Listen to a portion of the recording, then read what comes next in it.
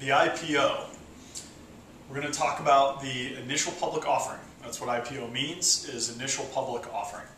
Essentially what that is a company for the first time is offering stock for sale to the public. Entrepreneurs tend to wonder about IPOs and know very little about them, except that it is an exit event, meaning it provides liquidity to investors. It allows investors to sell their shares in a privately held company. But it's important to know what an IPO is and how it works, just so you have an understanding of what those companies are going through. Like I said before, it's the offering of shares, for sale to the public on the stock market. That's essentially what you're doing. It's important to understand that this is a funding event. It's a money-raising event for the company. That's essentially what the company is doing, is they're creating some shares and they're selling them to the public, and that means they're raising money. So if they sold, $200 million worth of shares, it means that now that money goes to the company, goes to the corporation. Then of course those shares can trade in between investors, but it's really a fundraising event for companies. So it's a step along the way of a company's growth. It doesn't mean they stop growing, it means now they have a bunch of money to play with in order to grow further. It also, importantly, it creates liquidity, which we've talked about in other videos, but liquidity essentially means that investors can get out of an investment or sell their shares. And it's important to note the role of investment banks and lawyers in this process. They're both important players in an initial public offering. The bankers are referred to as the underwriter. They will handle the process of selling the shares for the company. They will also take a commission to do so. Lawyers deal with what are substantive legal and financial hurdles. There's lots of document preparation, audits, organizing financial statements, and then tons of legal requirements around an initial public offering. I put up Sarbanes-Oxley. That piece of legislation created very high requirements on cost for companies. So it used to be that companies that were a lot smaller could have an IPO. Now they can't afford it. So you typically have to be on the order of a $100 million company, generally in that range via either valuation or revenue to substantiate a public offering.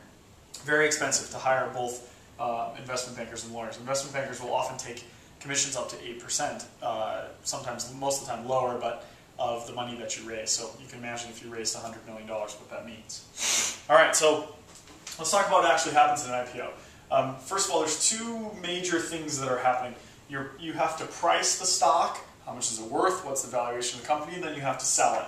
So pricing, really, you're raising money for the company, so you're gauging interest in the stock. That's what the investment bankers are charged with, is how much is this worth? How do we rationalize the valuation of this company? And how do we explain to investors that there's upside so they should buy shares?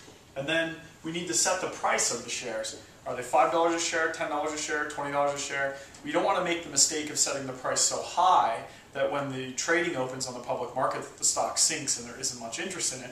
But you don't want to set the price too low, because then you won't raise as much money as you could for the company. So it's sort of an art and a little bit of a dance in how you price shares. And then the bankers have to sell those shares. They'll do what's called a road show to institutional investors. So that means they go around and visit what are essentially mutual funds and other large investment entities. And they'll say, hey, we've got this company that's going to go public, Hasselhoff Incorporated. They make TV shows. You should be really interested in this company. There's a lot of upside and growth here. Are you interested in buying some of these shares? And the institutional investor will say, well, how much do those shares cost? Oh, in this case, they're $20 a share. And they'll explain why they're $20 a share. And they'll tell the institutional investors what a great company it is, show them their financial statements, talk about their past performance, talk about their future goals. That's why they call investment banking sell side. Is they're selling shares and they're pricing shares to institutional investors. So if you're lucky enough to get a bunch of institutional investors interested in your shares, then you'll have enough subscription. It's being called subscribing. If you have more than enough interested in your shares, then it's called being oversubscribed. And that may drive the price up of the offering. So right before a public offering, the price of the stock may still be moving around. So let's look at what happens during a public offering. So in this case, Hasselhoff Incorporated, there's 5 million shares that exist in the company.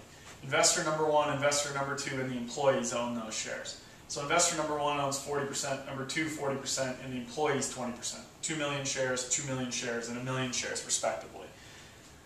they're going to offer 1 million shares on the public market in order to raise money. That's what this is up here. So they're going to offer those shares on the public market.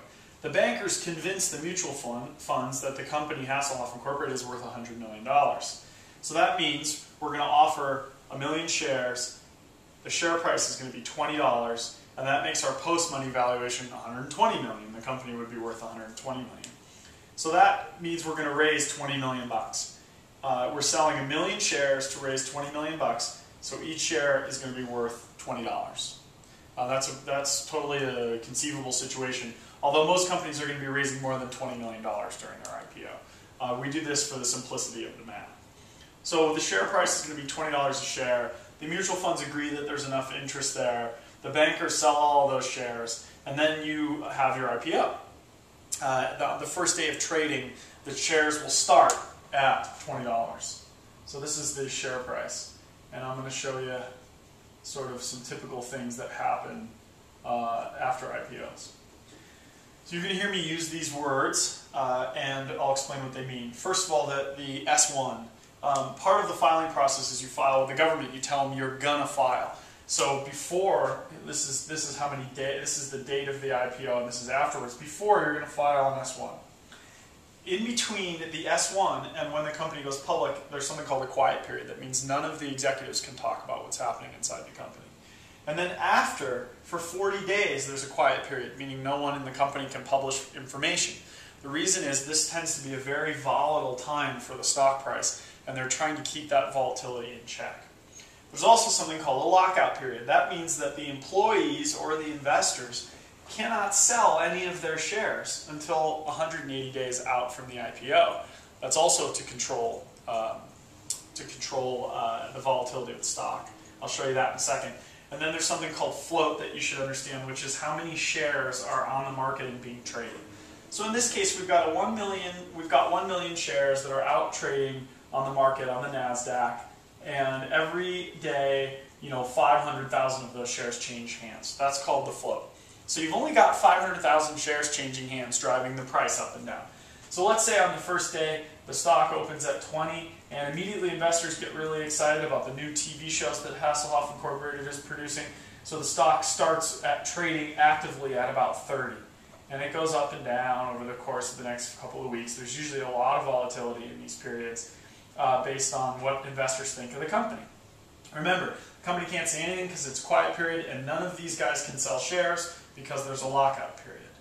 So you can imagine each day, if trading volume was 500,000 shares in here, what would happen overnight if every employee sold all 1 million of their shares? That would be a really direct downward pricing force on the stock. So that's what they want to avoid.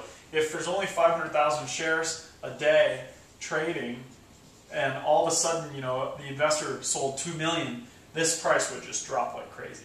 So this price may go up and down as you go to the 40-day lockout period. So let's say at the end of the 40-day lockout period, they issue some information about how the company's doing. They closed a new TV show, they sold a new deal, things are going really well. So this stock starts to trend up, the price of the stock.